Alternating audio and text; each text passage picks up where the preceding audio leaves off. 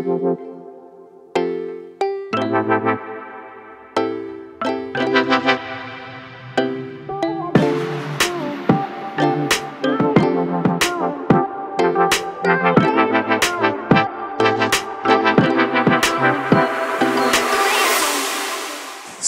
let's try something a little different. I've been doing the Exploring Stamps channel for almost 4 years now, and it is currently August of 2020. I've been kind of locked up in my home for almost about 6 months due to the COVID-19 virus.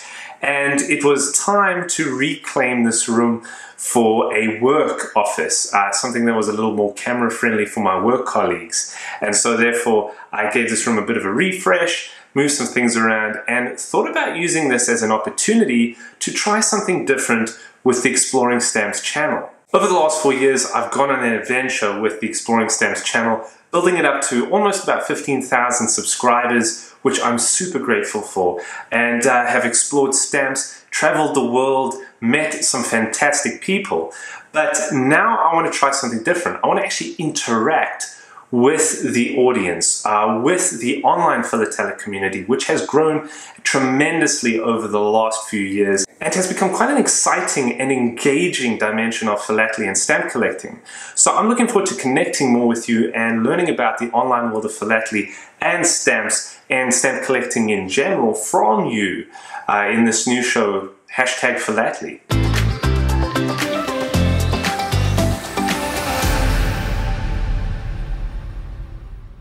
A few quick things before we get started. Firstly, I'm not an expert at philately. If you know me, you know that I've been learning as I go, and pretty much all the videos I've been producing up until today have been documenting my learnings of the wonderful world of philately. So if you're new to the hobby, firstly, welcome and welcome to the channel. I recommend that you watch all of the Exploring Stamps videos from 2016 up until today, because that'll give you the same understanding of philately, at the same level at least, as I am today, and that's a great place to get started. You will know as much as I know. Also, the Exploring Stamps channel got a little too expensive and time-consuming to continue producing videos, so I'm hoping that this new video format will be a little more sustainable, but it may not be a success, so it's really dependent on you. If you like these videos or if you don't like them, let me know in the comments and we'll take it from there. One of the things I've been looking forward to doing over the last few months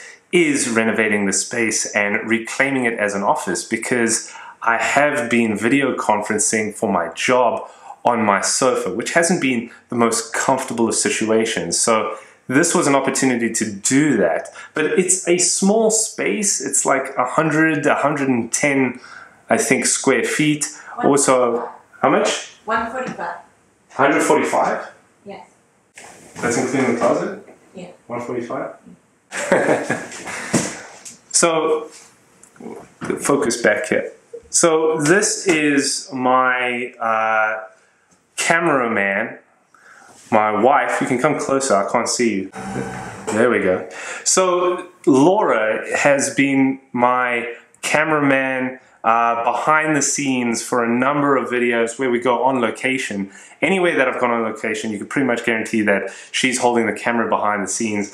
And you've actually been in a few videos, especially the Tweezer Tong video. Yes, I gave you your award. She gave me the award in the Tweezer Tong video.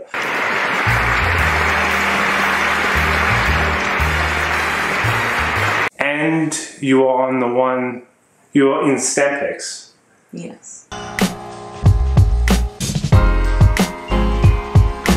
So those are the two videos that... No, and the diamond one. The diamond one? Yes. The Colin and diamond.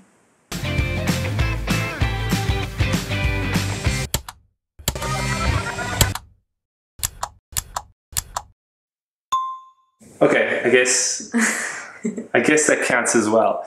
Anyway, this is Laura. It definitely counts. It definitely counts. Definitely This is Laura, and she may make appearances from time to time, if anything, just to correct me for getting the square footage of my room wrong. Thanks, Laura. And talk with your stamp friends. Okay, so the point was, it's a small room, but it's a new studio, and let's start talking about online philately.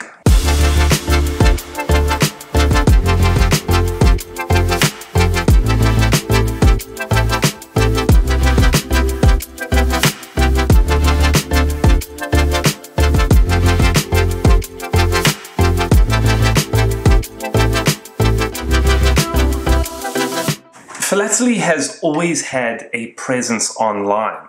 I actually argue that Philately was one of the pioneers of the internet, adopting forums such as chat rooms, message boards, eBay, when the concepts were relatively new back in the early 90s and through the early 2000s. But then something happened.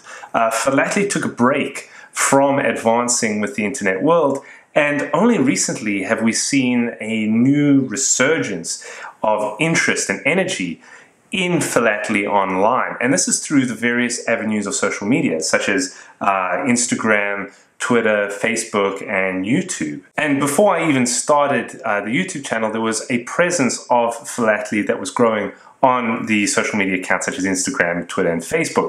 But on YouTube, there was a lack of philatelic content. Now today, you'll find a number of very good philatelic channels that are posting really interesting content. It's too bright. Okay, so there's also a vast number of blogs out there with really incredible content that is not only enjoyable, but informative and very interesting to read through and learn about different perspectives of stamp collecting and philately. Also, a few podcasts have started. Those are also enjoyable to listen to. So one of the things that you can do right now is go read through some of those blogs if you haven't already found them. Check out some of the other YouTube channels and the social media sites, as well as listen to some of the podcasts. One very helpful website that was recently created is thedigitalphilatelist.com. It was created and maintained by James Gavin, who is well known in the online philatelic community. He actually did a couple of stamp chats for the APS. P.S. Anything that I discuss in these videos will have a link directly to either their social media accounts or to the actual videos that I'm describing or the actual blogs that I'll be talking about. So make sure you're looking at the video description. But thedigitalphilatelist.com is not only a place that you can go find additional resources or blogs, podcasts that you haven't yet discovered, it's also a place that you can go ahead and request that your blog or whatever content you create gets listed there as well. So it's a valuable tool that is now picking up momentum, and I hope that you start to leverage it. Definitely go check it out. So one Twitter account that I've been following for quite a while now, I think it was created though in 2020, but he's doing absolutely stellar stuff in promoting the hobby and having fun with the online community, is Philatelovely. It's an account that has been run by a gentleman by the name of John in the UK. Philatelovely runs these really great competitions online, as well as these great Twitter threads. I don't know if you hear that, that's the ice cream man. One second.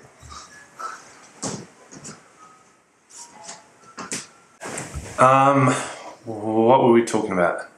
So yeah, Philatelovely is getting some incredible online engagement from the community, posting these Twitter threads that anyone can take part in and post any images or content that is related to whatever the day's topic is. He also does these great competitions that are surprisingly difficult. For instance, this one back in July. Guess the value of the Machin below. And with loads of incorrect guesses, somebody was able to finally figure out that it was the 37p. He actually sends prizes to the winners. Here's one that I couldn't get as well. This one is asking which country this stamp is from. Now, you think this one would be easy, but a number of countries had issued this stamp. Actually, I think this is what you would refer to as an omnibus issue. I think.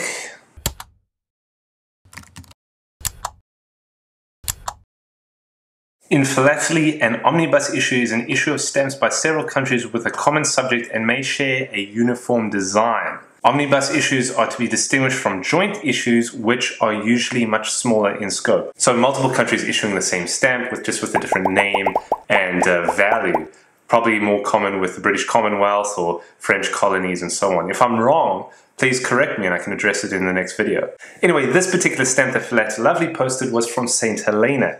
And I not only got it wrong, but a number of other people did as well. I guess you had to pay attention to the exact length of the name of the country, as well as where exactly that value was placed in the bottom right corner. Now, what's particularly interesting about Philatelovely's account is not only that he is posting interesting content and competitions and so on, but he's actually started a Patreon with 2 different tiers in which he is promoting the hobby by sending packs of stamps to people that are taking part in his Patreon. When I go to the Patreon account, you can see that it's about promoting the world of stamp collecting and sharing it with his followers. There's 2 different tiers, as I've mentioned. Currently, one sends stamps from all over the world, mostly used, but some mint, and will also include a first day cover or other cover. And the other tier includes a larger pack of stamps with some higher value stamps and some other first day covers and other philatelic goodies. Judging by what a lot of people are posting and sharing online, they're really enjoying these monthly packs. So just something to check out. Maybe you would be interested in joining Philatelovely's Patreon. Perhaps we can get John from Philatelovely or even James from the Digital Philatelist to come onto the show and talk a bit more about what their initiatives are and their success so far. Now, one of the things I want to spend time on in the show is showing you some of the stuff that people have sent me. Since I started the YouTube channel, people from around the world have sent me some really cool things. So I'd love to share some of those items. One viewer from Hungary, Akos, who was one of my earlier viewers, you could say, sent me one of his favorite stamps. This one's from Thailand and is considered to be the world's longest stamp. It was issued back in April of 2017, celebrating the 70th anniversary of the late King Rama IX's accession to the throne. According to Canadian Stamp News, I'm looking at an article online, the stamp includes a series of photographs of the king set against a background of luscious green fields. And so we can see an image of it online as well. The longest reign, the longest stamp, featuring, of course, images of King Rama IX during his reign. Now, it shows that it's 170 millimeters long. I'm assuming that this is still the longest stamp in the world. What is that in inches? I don't have a ruler, but I'll figure it out and I'll post it right here. That's what it is in inches. But yeah, it's a very long stamp. And it made me look up, of course, more about King Rama IX. As you can see on the wiki page, he was reigning from 1946 to his death in 2016. Now, Akos, who sent me the stamp, is from Hungary. Another cool item that I've received over the last few years also comes from Hungary. It is this mini sheet featuring dinosaurs. Now, what makes this a particularly cool item is that it was sent by the actual artist who designed the stamps. A gentleman by the name of Tibor designed these stamps. Hungary issued them in 2018. And he sent it in a beautiful first day cover, along with an information card, in which it tells us that the mini sheet is displaying dinosaurs from the Bacani Hills in Hungary. I'm sorry if I'm getting pronunciations wrong here, my apologies. In addition to this mini sheet, Tibor sent me a black print, which I didn't really know much about. Now, apparently black prints are like proofs or testing, where they're testing out the imagery before applying the appropriate colors. I'm not familiar at all with proof prints or black prints, but they seem to be a collectible item. This actually has been tagged with a number, 0209, and when I look at the information card, it actually tells me that 2,000 copies of the numbered black print were produced. And so this is number 209 of 2000, which technically means that this is one of the rarest items in my entire collection. Notice that it's of course also signed by the artist himself, so this is a really cool item for me. Thank you very much. Now, this pair of stamps was sent to me from the UK by Simon, who is the dealer for africstamps.co.uk. And he sent me this pair of bilingual South African stamps. Well, you can see it's bilingual.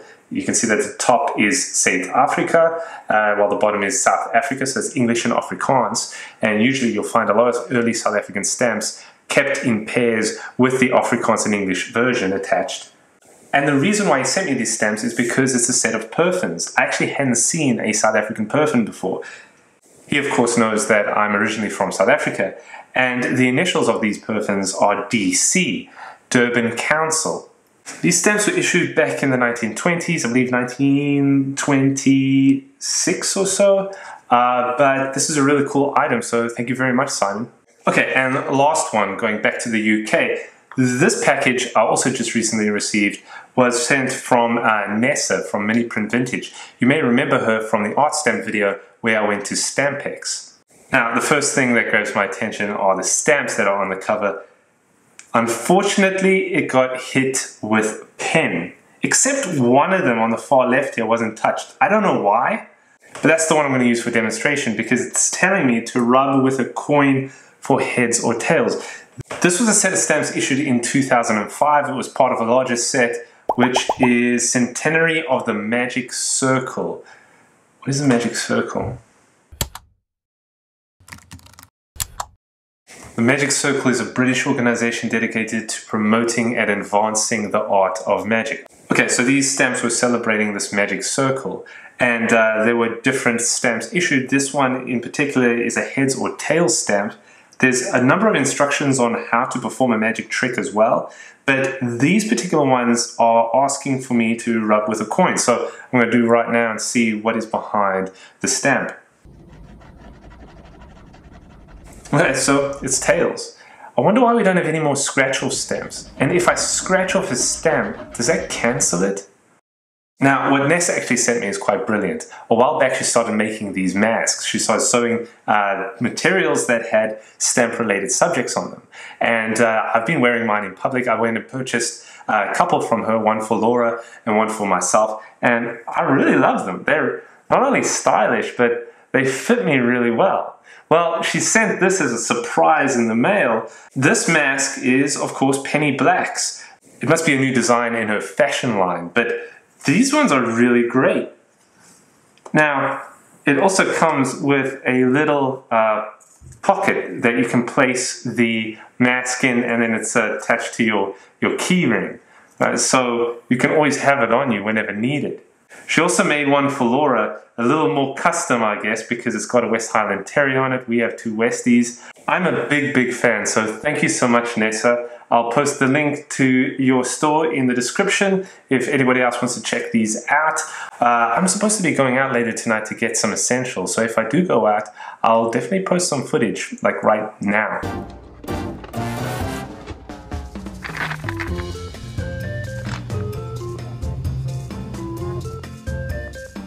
Okay, so I'm going to stop the episode right here. This is, of course, a pilot, so I'm looking for your feedback. Let me know in the comments what you think.